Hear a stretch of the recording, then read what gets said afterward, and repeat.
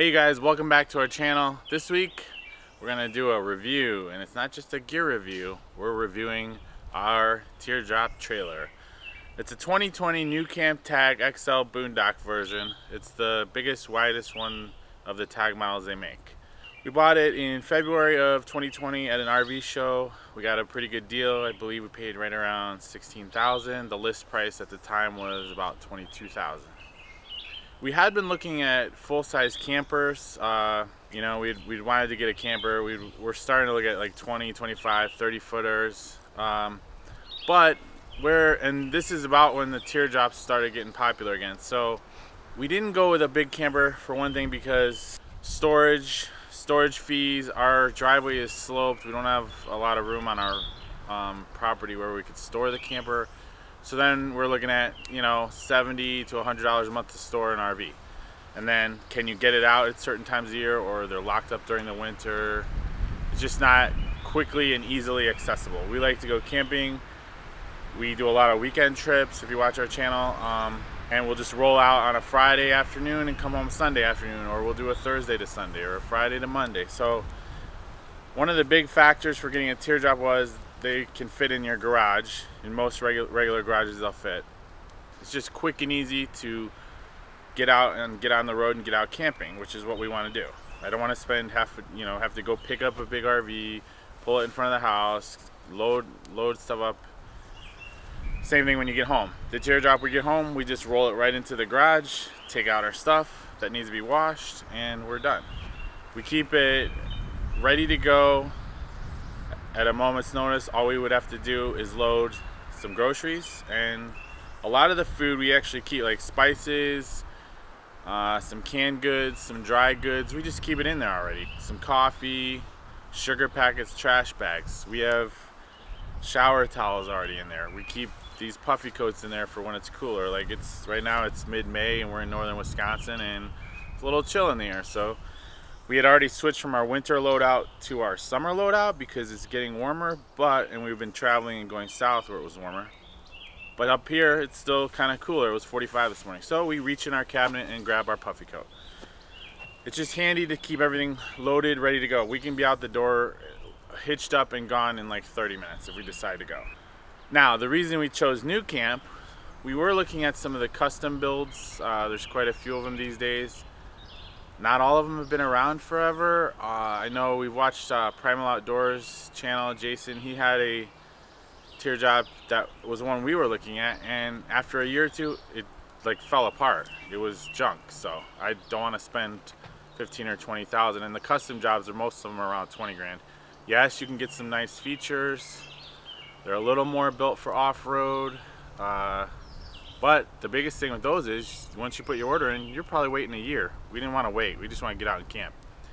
Nucamp as a brand has a good history, quality. They've been around. They're Amish made in Ohio. The factory is beautiful. I've never seen, there's a lot of people that own Nucamps. They have the Tag, is the smallest model. There's a Tab 320S, which is a little bit bigger. And then there's a Tab 400. And there's a few others, I can't think of the names right now, but so they've been around, and there's a lot of people with their brands. I've never seen a negative review really on them. You don't hear about quality issues. Now, as a off-road, this is marketed as Boondock off-road, and we've taken it pretty deep off-road. Like, if you go on our playlist, last year we went out to the Grand Canyon. It was a 5,000 mile round trip. We drove to the North Rim, which is very remote, and then on the way back we drove to Alstrom Point in southern Utah, and it's 25 miles off-road to get to the good camping spot, which overlooks Lake Powell. I'll link the video in the description. It was really rough, heavy washboarding, dirt road, gravel. There's some rocks. There was some bit of inclines which you had to navigate. We have our traction boards on our truck, and the camper made it out there fine. It does have the regular single axle, Dexter axle. You're not going to do a lot of like Jeep type rock climbing stuff with it. There are places you're not going to take it, but for most of the time, I mean, we're in the Midwest, so we're not you know, we don't have a ton of BLM and, you know, really places we can go way deep out west, you know, where you can really get into some remote areas. But even with that being said, we can get to most places we want to go. So the independent timber and axles would be nice that you see on the custom trailers, teardrops, but I don't feel it's necessary. We go a little slower sometimes and just take our time. We're not in a rush. For us, the destination and journey, it's about both. We're not in a hurry to get there. The biggest thing we love about it is the outdoor kitchen, the clamshell kitchen. We like to camp and be outside. Camping to us is not dragging a 30-foot RV home basically to the campground. Nothing against that, and I'm sure one day we're gonna move up into a bigger size. But for now, this is what we want to do. We're mid-40s. We're pretty mobile. I'm a bigger guy, so there are challenges with the teardrop. We'll talk about that in a minute. So let's talk about some of the positives. We've already talked about the storage and fit in the garage, how quickly you can load and go. Doesn't weigh much, so I think we're around 1,500 pounds. Now we have a full-size Toyota truck which pulls it easily. In fact, there's many trips where we're on the highway and I'll start doing 70 or 75 and I'm like, oh, the trailer's back there. We try to keep it around 65 or 70. You don't experience sway, anything. It's so smooth, you forget it's there. There are people that tow these with Subarus, and I've seen a guy towing it with a Mini Cooper. Now I don't think I'd do that, but you can tow this with smaller. So if we want to be off-grid, which we do boondock most of the time without electric, we don't go to a lot of electric spots. We like to do state parks, we'll do state forests, national forests, overland trips. When we get a chance, we will. We don't do a lot of like RV camping at bigger RV parks or just crowded places. The electric spots are harder to get, so we do have a Renogy portable solar suitcase which we can deploy and hook up to the camper if we need power. We were at Grand Canyon last year for 4 or 5 days and the battery never went down. We just kept our solar panel on and it operated everything fine. You cannot operate the air conditioner or the regular 110 volt plugs with the solar panel. Everything else will run off battery. The TV, it has a TV, it has speakers, a stereo, it has a little sink and like a 7-gallon water tank. We don't even use that a lot, but you can use that off battery. All the lights are powered. It's got a lot of good lights I'll show you that we like. The spare is mounted up under. There's a reasonably good amount of ground clearance. So we've been in some remote spots with it and had no problems. We just take our time a little. I did have to replace the China bomb tires that came on it originally. They were one of our first 2 or 3 trips. We had a blowout in one of them. Camper handled fine when it happened. We got right off the road. Come to find out, those tires, you're not supposed to drive them over like 60, and I didn't realize that at the time. So we went with some LT tires and some Firestone Destination AT2s. They're really good, they're durable. They have a softer sidewall. Typically you don't want that for an RV, but this thing doesn't weigh much. So one of our favorite things about the Tag versus some of the other, you know, custom job teardrops is the skylight window. So we can lay in bed and just look up at the stars or the moon or anything and in the middle of the night, and that's one of my favorite things about it. We really don't have a lot of negative things to say about it. We've had a little issue with the shades. You have to be careful with them. We had to go back and have that fixed. It's got the roof rack on it. It came with the Yakima roof awning, which it's mounted originally up, so we had to flip it. That's the only issue getting in the garage. So we just flipped the bracket around and it fits in the garage perfectly. One big thing about teardrops, you need to secure them with some extra locks as best you can. They can get stolen pretty easily. We try not to worry about that, but that's what insurance is for. That's another benefit of this trailer, the teardrop, is it's so easy. I can move it around my campsite however I want it. By yourself? By myself. We don't have to, you know, we don't have to get it situated in just the right spot. We can get to a campsite, oh, this looks better, we're gonna move it here, we're gonna move it around, place it how we want it. The door is locked from the inside at night if you'd like that. There's locks on the outside doors, clamshell kitchen locks. That's one negative, is there's not a lot of storage space in the kitchen. But if you buy smaller stuff, backpack type stuff, you can work around it. We carry a lot of kitchen stuff because she likes to cook if you watch some of our camping videos. So yeah, the storage is a little bit of a factor. There are people that take out their microwave and get that made into a cabinet. If you join some of the Nucamp owners group on Facebook, there's a Tag Your It group. There's quite a few Nucamp groups, and you can see all the different modifications some of the owners do. So in the 2 years we've had it, we've probably done, I wouldn't even know how to guess. We started our YouTube channel a year ago. We've got like over 50 videos on there. We try to go out twice a month, sometimes more, and do a big trip every year, at least one big one. The Grand Canyon trip alone last year was 5,000 miles, and we did a bunch of other stuff. We've probably got 20 or more thousand miles on the camper. I don't know. If I had to guess, I'd say 100 nights in it, maybe. I don't even know. This year we did winter camp with it. This was our first season winter camping. If you go back and watch some of our videos, we did some extreme winter camping. I will say, when it's below zero, that's another thing. If you're not plugged in, you can't use. The new ones come with a heater built in. If you're not plugged in to an electric site, you can't use it. We have a portable little heater we plug in. We did do a few electrics over the winter, but for the most part, we boondocked in the winter. In the deep snow, you'll see, we went up to Minnesota. We slept inside this camper when it was minus 16 degrees outside and minus 36 wind chill. Now, we had 2 or 3 extra blankets, a 0-degree sleeping bag, and fully geared up long johns and stuff like that. It gets condensation in it from your breath if you don't vent. We did not vent because it was so cold. There was a frost line in it, but we warmed it up and wiped off the water and it was fine.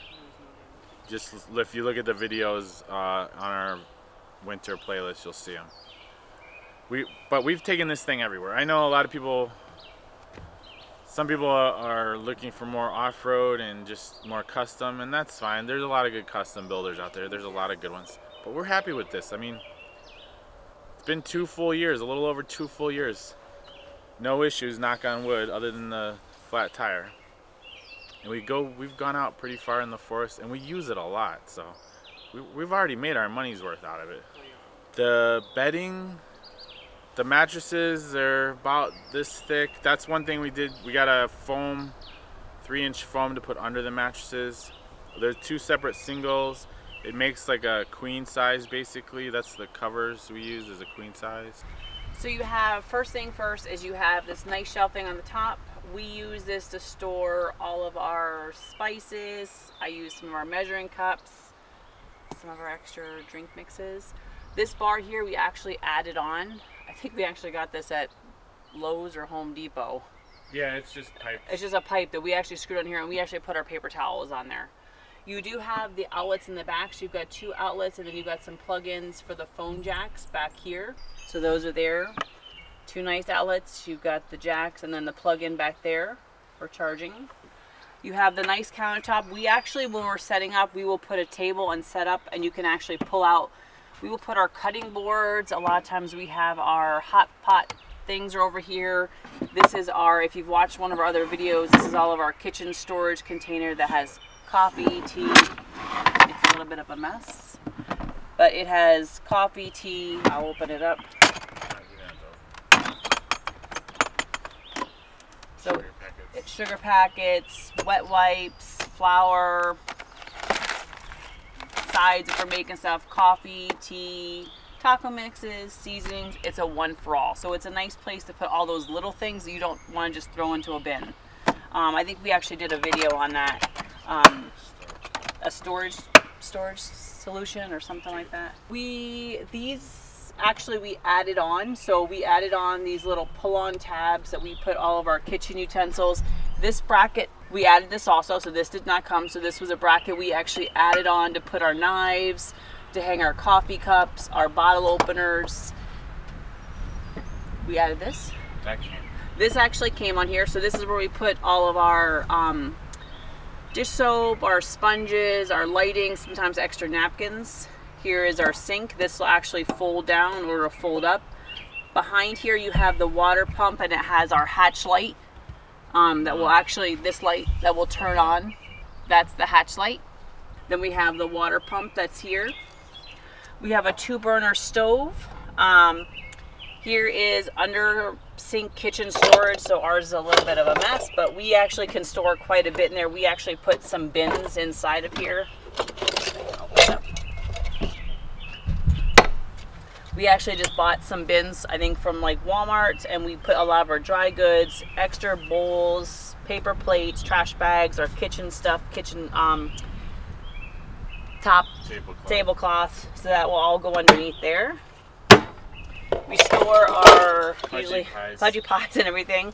Here's the microwave that is provided that we really, like I said, I think we've maybe used it once or twice. My son has used it. We actually use the microwave to store breads and stuff sometimes while we're traveling. The cabinets are nice because they lock closed. You hear the click close. So. And then, like he was saying, a lot of people have actually modified this and taken this out. You can actually have it done at the dealer. Nucamp will send the faces to match and have another cabinet like this one. It's just like this one here. On this side, this is where Jason told you we took out our refrigerator that came. This is just a bin from Walmart that we bought that this carries all of our, this will come out. We actually put our stove on top of here, and then we have a bin that we actually put all of our pots, pans, silverware, everything kind of goes in here. Iron skillet, Dutch oven, silverware, plates and stuff. It all fits in there nicely. So for us, it works good. Like we actually will get in here a huge regular 12-inch cast iron skillet. We have our backpack. It's a hot mess. I really would show you, but it's a hot mess. We have our backpack set up that has our plates and pots. We have all of our utensils in there. We actually even hold cups in there, or skewers. It holds a lot of stuff in there. I would just, personally, I would take this out. If you're not someone that uses an electric site all the time, that's going to use the microwave, taking this out, I think the added storage would be a big benefit. And I don't think it's that costly. I'll see if Jay can find out the cost and maybe add that in there.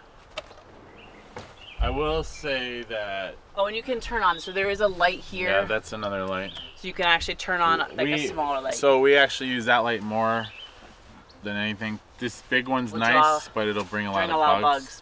But can't you You can put a little film, yellow film over it to try to get it into a yellow light. I will say this stuff tends to not always stay. It's a magnet while you're traveling.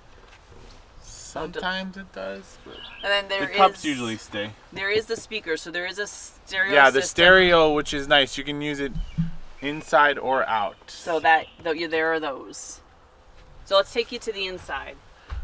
So you have the storage containers, 2 of these, right up above each person's head. We'll actually store our bathroom bag. My husband carries like his knives is up there and some of his reading material. We added on this nice key hook. With a Velcro. With a Velcro. Add on the thermostat so that we have that. The switches. We actually, Jay didn't show you, we actually added this pull tab too. He'll actually put like a jacket or a sweater up there. That way we have that when he's gonna hop out in the morning. There are 2 switches up here. One is for the porch light and one is for the ceiling light. So you have the porch light, which I don't know, I have to make sure you turn it off and on. Then you have the ceiling light. So the ceiling light is this light right here, which is really nice to have on. It actually, when it's nighttime, it'll light this up really nice. Up on here, this is your exhaust and your fan. So you do have the thing that actually opens up the vent.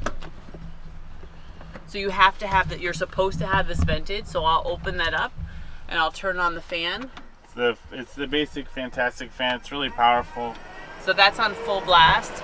There is switches to change whether the air is blowing up or blowing down on you. It will be the biggest draw of your power when you're just running off battery.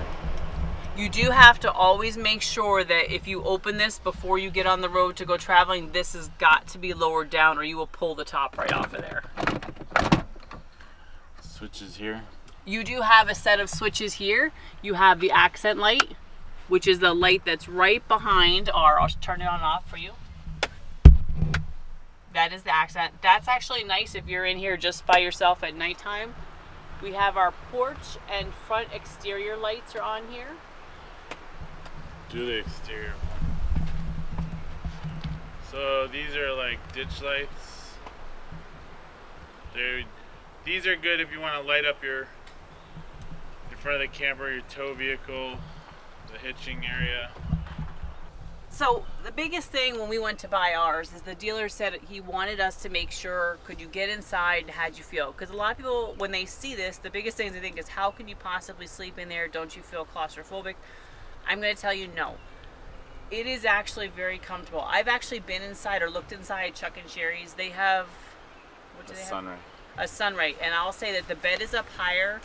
I would feel a little more claustrophobic in there. I'm not even close to touching the top. I feel like there is tons of room. It's literally a bed on wheels, but it's a pretty comfortable bed on wheels. You know, you've got storage, you've got the television, you can put plenty of pillows in here. It is truly comfortable, an area for you to sleep in. The only drawback, trying to get, like, you have to have somewhere else really to get changed. I can semi get changed in here, but I'm not telling you, trying to lay in here, just put on a pair of pants or something when you're trying to get up before you go out the door. There's not a lot of movable room to move around. That's why we did a video on our Joka, which we will actually put close to our camper, and we'll use that as our kind of like we can pop out and use that as our changing station and bathroom. But I think this is totally comfortable. I don't feel closed in. I think it's pretty awesome. Yeah, the getting dressed part in here, taking your pants off and on, you can do it. I mean, you could do your tops lay on your pretty easily, but changing out your pants, like, if you're not real flexible, it can be difficult. But it's manageable. You can do it, but the nice thing is, another benefit is we're not having to worry about cleaning a sewer tank or any of that stuff. We have a luggable loo 5-gallon bucket with a toilet lid that's in our Joka. Look at the camera. And that's just, it's easier for us, you know. We just have a bag and it has the gel stuff in it, and you just toss it and go. I mean, I don't think you showed them. There actually is, he's probably gonna have to move the camera. There is, you can actually lift up the mattresses, and there is storage underneath both sides of the bed. So there's actually a huge amount of storage area. Underneath here, we'll actually kind of have some of our welcome sign, maybe some kind of extra hoses, blankets, that kind of stuff. But there is another whole storage area that you can use. The doors have a latch thing here, so it'll stay open if you want it. The wind. One drawback that I wish it had was, and that's where you get some of the custom jobs, is a screen door. That would be nice. But it's not a deal breaker. If it's nice out, you can just have it open if there's not too many bugs and stuff. So you do have, this will lift up. This is that extra foam that Jason talked about that we added for extra comfort. And then there's our pull-up, and then we'll put like our hiking sticks. We have our extra, if you're gonna use a plug-in, our surge protector, a lot of our electrical stuff, and you can put blankets kind of go inside of here. And then this goes down. So up front, we have this Lifesaver 5-gallon the water filtration jerry can. Basically, you pump it to pressurize it. But so we put a bracket here and bolted it to the frame, and then we lock it. So that's where we travel with our 5 gallons of water. And in addition to the, you know, if we want to use the sink on the camper itself. Over here on this side, we will strap down our 5-gallon toilet bucket, and we have a 5-gallon or a 5-pound propane little mini guy that goes inside the bucket. Those travel here. Now there are people, if you look on the Nucamp forums, they get another diamond storage box. They'll put one here and one on that side. You can do that as well. We have not upgraded the crank. It's just a regular hitch crank. Some people have done the other one where it folds up. There are ones that will put that jacket bike rack here. We haven't tried that.